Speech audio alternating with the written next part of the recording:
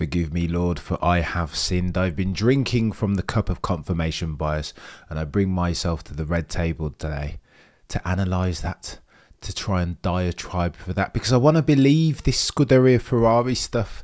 They're saying all the right things, are they not? Like, holy moly.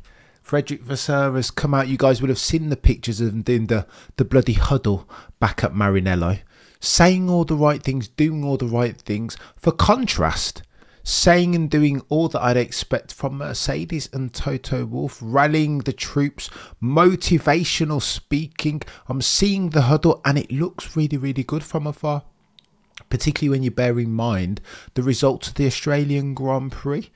There's only been a few 1-2s ever around that track at Albert Park, so surely this is befitting, symbolic even, of a team on the rise, a team that has momentum such that they can challenge the might of the bulls that are red. Surely, surely, he says. And this is where I bring myself to the red table today, because I'm starting to buy into the hype. And I know I shouldn't. This is why I'm a part-time casual, part-time purist. I know I shouldn't. It is only one race, surely. It is. Does Charles Leclerc have the minerals to put together a championship season? And by that, I'm talking, of course, race 1 to 24. We will see the occasional race from Charles Leclerc where he'll look like a world beater. You remember a couple of years back, the DRS chicken game that he was playing with one Max Verstappen. Then he looked like he could be a world beater, that he might have the minerals, the brain power, the race savvy, the strategic nous to beat one Max Verstappen. But that only lasted for 2 races, didn't it? And then we just saw mean reversion instantly. Carlos Sainz, absolutely enhorabuena, as they say in Spain, in good form. That was an absolutely incredible performance from the fella at the Australian Grand Prix, given all the context, the fact that he's just realised he won't have a job in 25. He's not long off the operating theatre. Bravo, Carlos Sainz Jr. Maybe he's becoming that guy, that Michael Schumacher guy in his final year that's going to take Ferrari to the promised land. Maybe. But again, is this not copium, Cameron? Should you not know better? Because the behemoth that is the bulls that are red. Okay, look, let's make the case against. Christian Hornergate, scandal, power struggle. We know now that the Uvidra family have had to get involved and provide some solace, give some stability to Red Bull and Christian Horner in his role as team principal. We know that. We know that. We know that on one side of the fence you have Joss and Max and Helmut and the guys in Austria. Red Bull GmbH, Oliver Mintzlaff, Mark Mateschitz, Dietrich's son. We know on one side of the fence those bods sit, and on the other side of the fence you have the 51% owner, the Tai Uvidra family. You have Christian Horner. These two do not get along. Now, many were speculating that the allegations of misconduct were going to be the straw that broke the camel's back as far as Christian Horner's tenure as Red Bull team principal. But apparently, at the latest count, all is well in the Red Bull camp. They had the sit down in Dubai, being 51% owner, the Uvidra family. All of the factions, Austria, and they've had a kumbaya. They realise now that it is, of course, in their best interest to play nicely. And here's the reason why. Because Max Verstappen said, you know what, if you're going to get rid of Helmut Marko, then you may as well get rid of me. Ergo, let me put a clause in my contract that facilitates my ability to make this contract null and void should my guy, 85-year-old Helmut Marko, leave the entity. So they need to keep Helmut Marko. He's now more of a key personnel, a key man than ever. Because if you don't have Helmut Marko in situ, then you might not have Max Verstappen. And that is a killer. Matthew, a legend. I'm not going to lie, after the last race, Japan has me slightly nervous. I'm optimistic. The big upgrade that we've all waited for is coming. Revenge Tour is looking imminent. Matthew, so I don't know whether you're talking about, I assume that you're talking from a Ferrari perspective even, or maybe a Mercedes. Mercedes have nothing coming, Matthew. That car's not going to fix anything. Ferrari, however, who knows? Red Bull also, and maybe this is mean reversion, and this is the story arc that I'm trying to wrestle with. My confirmation bias The part-time casual inside of me desperately wants for Ferrari to be the ones to be able to take it to Red Bull this year. You look at the championship, okay, of course, it's only after 3 races, but it's close. I can't remember a time when it's been this close for the longest time, hence why I'm drinking from the cup of competitive copium, praying to the F1 gods that Ferrari, in the hands of Charles Leclerc and Carlos Sainz Jr., are capable of challenging the beast in 2024. That is Max Verstappen's Red Bull. And it is only Max Verstappen's Red Bull, isn't it? There is something specific about that car's handling dynamic that in the hands of Max Verstappen, it's an absolute beast. In the hands of Checo Perez, not so much. Potentially it's the fact that he likes an understeery car, and the quickest car that you can build in the regs in 2024 is not an understeery one. It's on the nose. That's what they've built for Max Verstappen, and that's why when he gets in the car, it's a different gravy, right? The symbiosis of Max in that RB20 is just god tier levels. Probably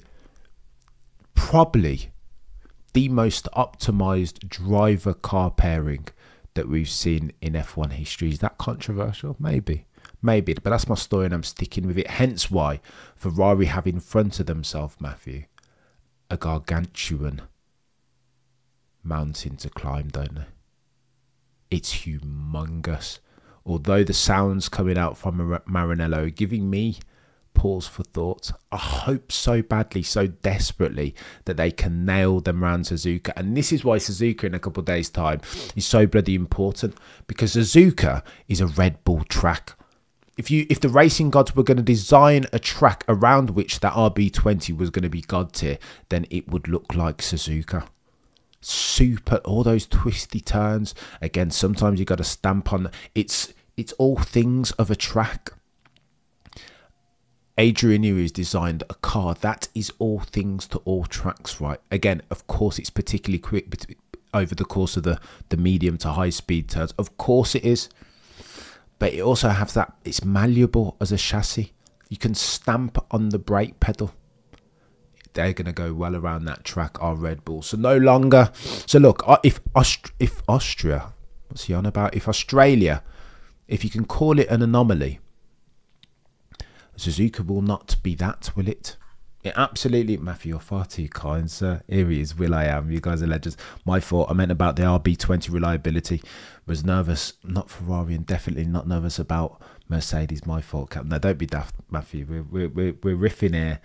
Will says, congrats on the 20k arena of podcasting pugilism. You guys are legends. Will, don't get me start tearing up in here, man. I'm already struggling to talk. So emotional am I about reaching 20k. This is the first stream post the 20k, isn't it? Oh gosh, what is he on about? But you know what, Will, we move. There is I had a cheeky sip of something quite spicy yesterday to congratulate oneself, but as of the 30th of the 3rd 2024, we move on to the next. Will, but I digress. Suzuka is a track that's going to favour the RB20, and so if Australia was anomalous, Suzuka damn sure will not be. RB20 will be ridiculously good around that track, and I don't expect them to experience any reliability issues, lest we forget the sort of string that they've put together. That was going to be like, in the last 20 races, Max Verstappen has only lost 2, right? Both of which were to Carlos Sainz Jr., Monza and Australia.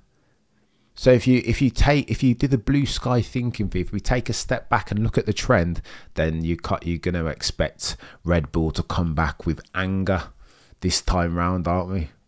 That they're going to come back with true vengeance. They're going to be really good. And then Max Verstappen as well. You know that he doesn't like to lose already.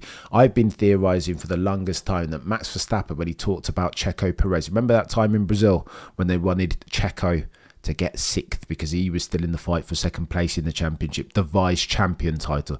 Remember they asked Max Verstappen to move over, and Max said something to the effect of, don't ask me that again. I told you in summer, don't ask me that again. The rumour is that Max Verstappen said he's never ever going to lose. If he finishes on track, he will never ever lose to his teammate Checo Perez.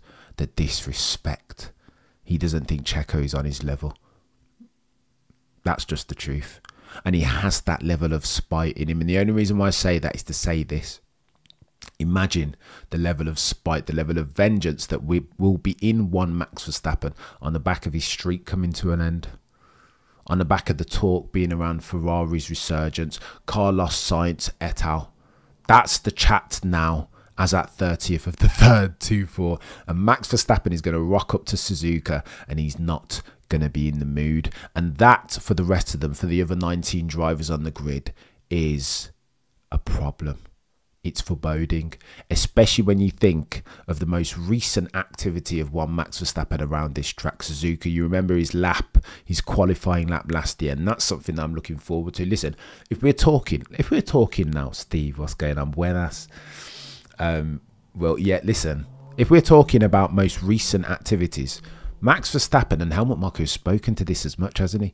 Max Verstappen around Suzuka is like Thanos before those stones. you can't fudge with that fella around Suzuka. Look, the qualifying lap last year was one of the most god tier laps that I've ever seen. Truly weapons grade. It's rare that you see these drivers get into this stratosphere, right, where they're in flow state. Think Monaco, Senna, 88, like that type of one where it's otherworldly.